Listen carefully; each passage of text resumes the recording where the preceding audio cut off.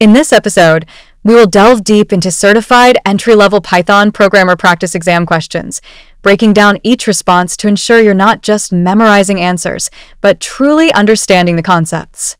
Before we dive in, don't forget to hit that subscribe button and the notification bell so you never miss out on our tips and updates.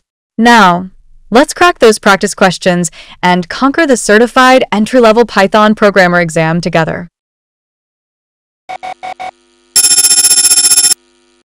Question 1. What is the correct way to access the second element of a list inside a tuple named my_tuple? Question 2. What is the result of the following code? Question 3. What is the result of the following code snippet? Question 4. Which of the following statements is true about accessing elements in tuples and lists?